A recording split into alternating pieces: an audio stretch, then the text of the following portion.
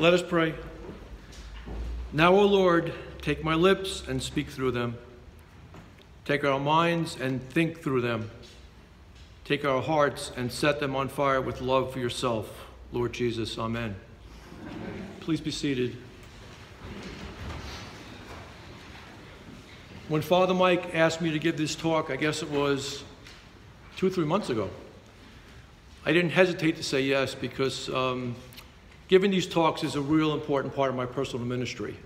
Whether it be here today or at morning prayer or when I do weekends at Graymore, it's something that I really enjoy doing. And my wife Debbie, who is actually traveling and not here today, critiques all my talks before I give them. So because I'm compulsive, I finished this like 2.5 months ago. And Debbie read it and called me in the living room and she said, "It's very nice." And I was waiting for the but. And she said, "But did you read the gospel for November 3rd? And I said, "Yes, I did." And she said, "There's a really important message you need to talk about in that gospel. So I suggest to you that you rewrite your talk, and somewhere in the middle, if you want to talk about your personal journey, it's okay." So I always listen to what my wife tells me to do.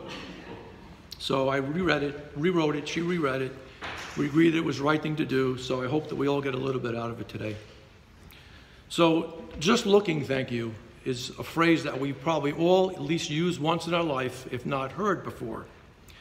When a salesperson in a store approaches us to see if they can be of assistance, we may say these words to keep them at a safe distance.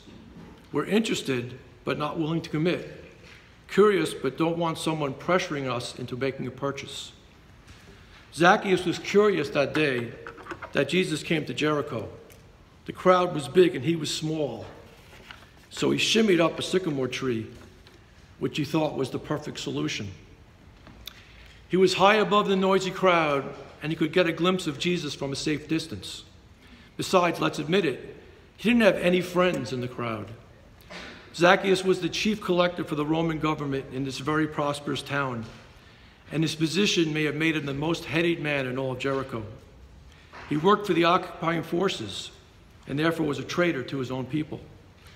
What's more, he made money off his neighbors, and as part of a prime corrupt system, he was only obliged to give the Romans what they expected. Anything else he took in above that, he was free to keep.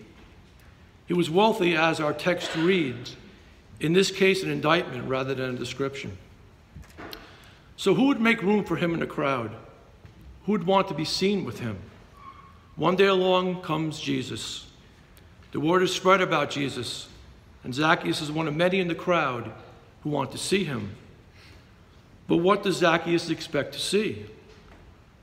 What would he like or see in Jesus? On the other hand, maybe he has heard that Zacchaeus heard that Jesus was known for eating and drinking with tax collectors and sinners. Maybe he has heard that in some of Jesus' stories, it's the tax collector who is the hero and the Pharisee who comes across as the fool. Maybe he has heard that a man named Levi, who is a tax collector, is among Jesus' closest followers. On the other hand, maybe Zacchaeus has heard that Jesus told the rich man to sell everything he had to follow him. Or maybe he heard Jesus' statement that it's easier for a camel to go through the eye of a needle than for a rich man to enter into heaven.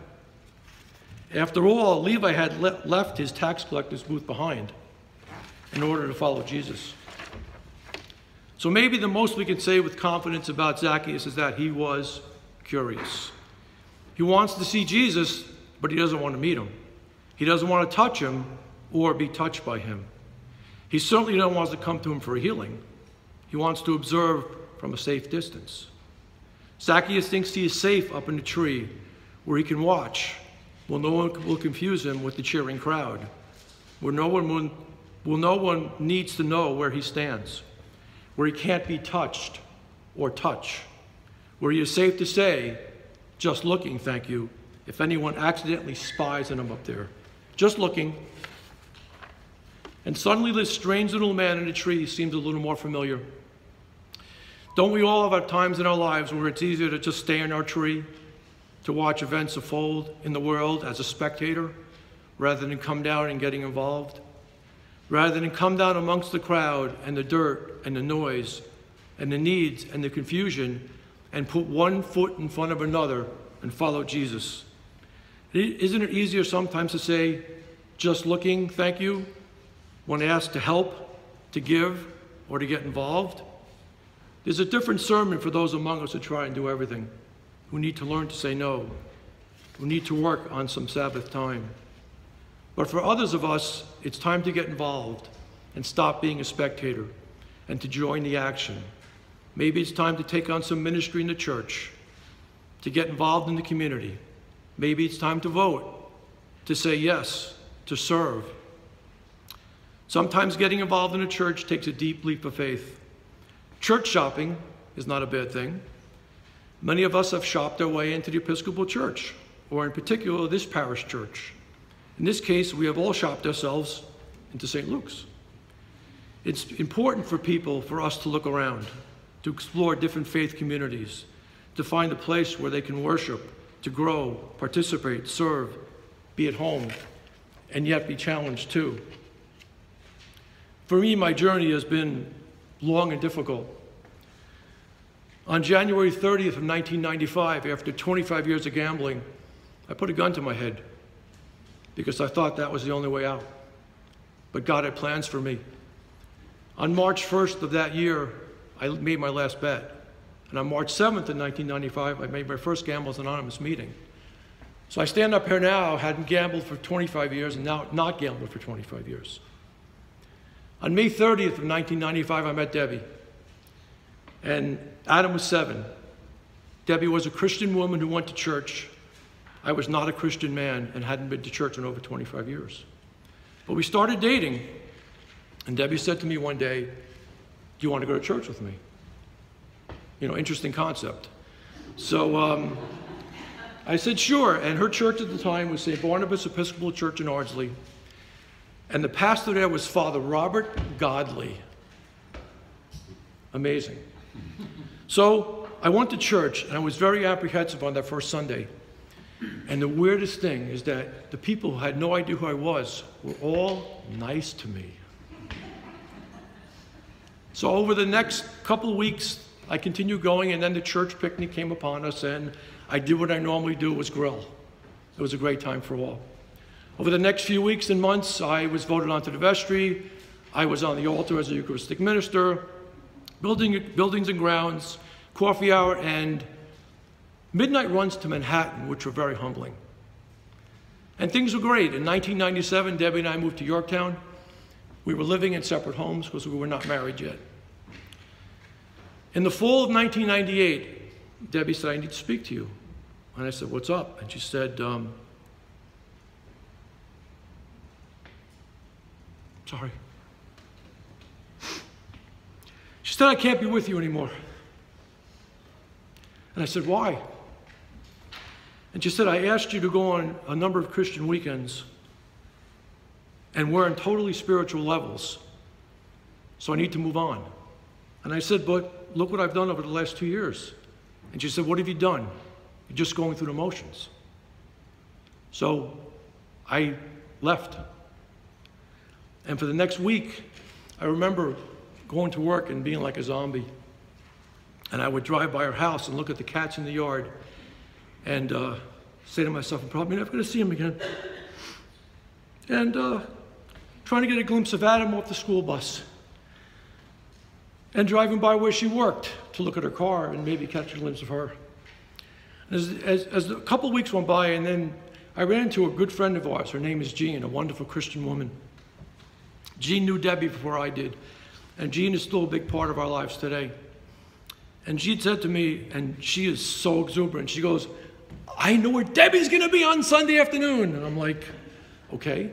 And she says to me, "You need to go to our church. She's setting up for our church bazaar, and you need to be there and talk to her." I'm like, "Why?" And Jean said, "Because God has plans for you." So I went there that Sunday. We talked for literally 2 minutes. But we decided that we'd meet at my house the following Wednesday. So Debbie came over, and we sat on my green leather couch, and we talked for 3 hours. And I cried for 3 hours. And the last thing I said to her was, "Is this what you want?" for our relationship to end. And it seemed like an eternity before she answered me, and she said, no, but you need to change. And you need to make a Christian weekend, not for me, but for you. So the following year, in March of '99, I went on a Christian men's weekend, a 3-day retreat. And that weekend changed my life. On that weekend, I accepted Jesus Christ as my Lord and Savior. And so our journey began together. Our walk in faith together, our walk with Christ together began. So fast forwarding to March of 2000, the fall of 2000, we're having dinner and Debbie says to me, I need to talk to you. And I said to myself, what did I do now? And she said to me, there's something that happened 2 years ago on your couch that I couldn't tell you then because you wouldn't understand. But I can tell you now. She said, I had no intention of staying with you. I was just going through the motions that 3 hours that we spent together. And when you asked me that question, do you want this relationship to end? Is it over? I was going to say yes. But the Holy Spirit intervened and told me that I had plans for both of you. So on December 7th of 2002, we got married at St. Barnabas Episcopal Church in Ardsley in front of our family and friends. And 17 years later, we're still worshiping, praising, and walking the walk together. In Ecclesiastes 4:12, it says, though one may be overpowered, two can defend themselves, but a cord of 3 strands is not quickly broken. You see, I finally came out of my tree. But there can be a danger sometimes that people don't ever come down out of their tree. And they say, this is it. Here I am. I'm getting involved. Or in our faith lives, wanting to see Jesus is a good thing, but keeping him at an arm's distance. Do we ponder him from a distance rather than meet him, come to know him, to love him, to serve him, to be changed by him, rather than grow more and more into his image and likeness? Rather than discover the meaning of lives through a deep relationship with him, empowered by prayer, nurtured by participation in the faith community, nourished by the sacraments. That day in Jericho, Jesus looks up in the tree, and he sees this little man clinging to his branch, and he commands him to hurry down. Why? Because Jesus needs him. He needs his hospitality. He needs his welcome. He needs his company.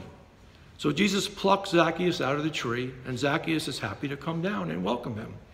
It would have been so much easier for Zacchaeus to say no, because he would have cost him so much less. It would have attracted less attention. It would have prevented the townspeople from having one more reason to grumble about something that Zacchaeus did. We know it may be easier to go on with our own lives and continue our own preoccupations with ourselves and our own agendas, rather than allow the Messiah to invite himself over to lunch and to allow him to delve into our truest selves. It might be easier to say, just looking, thank you.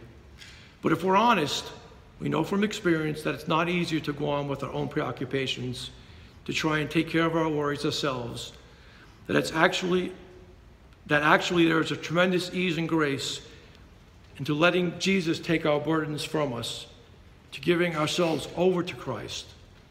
Let Christ set our agendas. It really is easy to stop scrambling up trees and allow ourselves to know the one who knows us completely and loves us still. Like Zacchaeus, we can take the chance, invite Jesus in, and watch the radical realigning of our lives. Because Zacchaeus' life changed greatly. Something in his encounter changed the way Zacchaeus saw the world. Now he could see people in need, whereas before he only saw people he could use. That's part of what happens when we come out of our tree and allow Jesus to touch us. Whereas before we might just be looking, Jesus enables us to really see. Now we see real people with real needs. We see real opportunities to get involved. We see true beauty in others. We see the astonishing array of gifts God has given us in our community. Salvation comes to Zacchaeus' house, and he is forever changed from a taker into a giver. And Zacchaeus is not unique. We see it over and over again. When Jesus finds a home with us, the result is a generous heart. Giving is not a burden. Giving is not a joy. Giving is a joy, not a burden. What's given may be money, maybe time, maybe some ability that can be shared. But time and time again, when Jesus plucks us out of our tree, we ripen into givers, not takers, workers, not watchers, people who serve, not observe.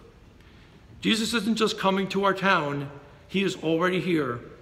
And he may be looking up at you, inviting you out of some safe but lonely perch and into the kingdom of God. Amen.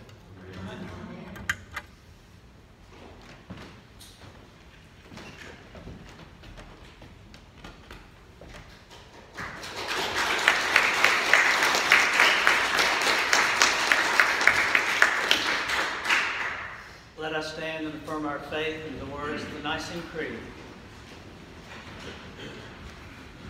We believe in one God, the Father, the Almighty,